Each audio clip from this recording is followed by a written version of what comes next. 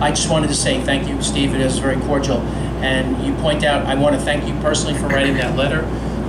But what I would like to ask both of you publicly, if you would, if they do not allow the 4 candidates who are on the ballot, I would ask that you both abstain from partaking in that as a show of solidarity. Would you like to do that?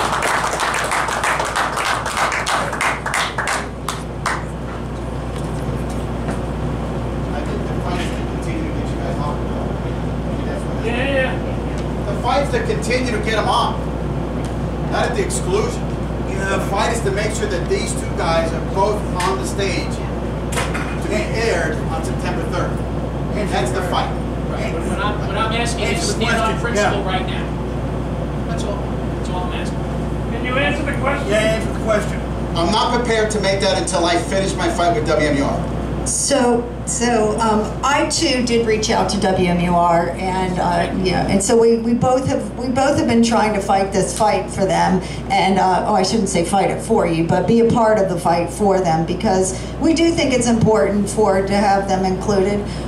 They're fine candidates and they should be included.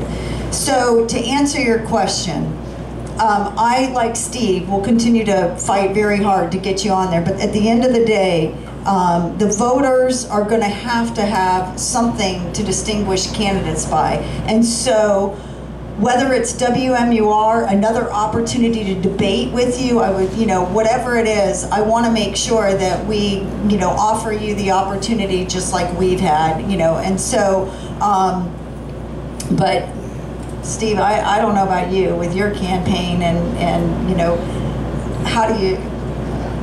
It's a tough question, I'll be honest with you. It is a very tough question. And, we want to stand with you guys. Yeah. Well, I know it's not simple, but sometimes on principle, it's important to stand on principle. That's all I'm asking. No, and I totally understand that, but then we also have an electorate out there that needs to hear from the candidates. So I would offer that we should be able to debate again. And, we still have 11 days. Are we 11 days out? So I'll take a debate every night if we need to do that to make sure you guys get your voices heard. Thank you both. Eli, your closing statement. Well, before that, whoops, is this on? There we go. Before that, I do just want to say, we could always just tell WMUR that we, as the GOP of CD2, did have our debate, a debate hosted by our lovely hosts over here, and this debate, they can re-air it on their system if they want. There you go. There's your CD2 debate, WMUR. That's how the voters can find out about all the candidates. As to my closing statements, I want to ensure that America, as we know it, is able to survive in the future. We've seen what's been happening in our cities. We've seen what the Democrats have called for. We've seen the far militant radicalization that they are willing to promote and not condemn because they want to claim power and bring socialism here to America. As your next congressman, this isn't so much about me. This is about you, the people of CD2. The people who have been deprived of a voice thanks to Ann Kuster. The people who, when I speak to you and when I look into your eyes, I see the concern that you have for the future of our nation. All we have to do is turn on the news, see what's being aired, see what's been happening across the nation, and realize this is a fundamental issue that must be resolved. We had a lot of great questions asked of us today, yet all of that will fall by the wayside if we as a nation allow another generation of America's youth to be raised to the socialist indoctrination that the liberals have constructed. We as the GOP, we need to ensure that we are not only worried about this election. Yes, we want to get President Trump reelected. However, we need to look beyond as well. We need to lay the foundation today for what we are going to do for the 2024 election, to ensure that American youth are provided the opportunity to hear both points of view, rather than the overwhelming majority of what they hear being the liberal socialist propaganda.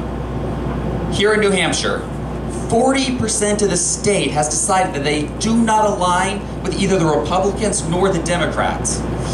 And yet this is despite the fact that over 90% of the media and the news that they consume is the leftist agenda.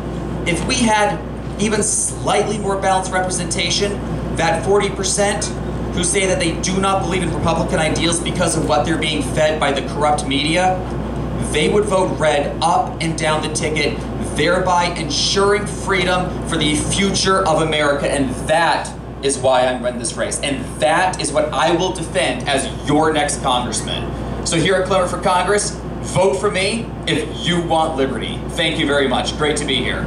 Thank you. And I've been asked to make a very, very quick programming announcement that both the Merrimack County GOP as well as YCN Television are going to do their best to make sure that this particular debate is spread as far and as wide as possible.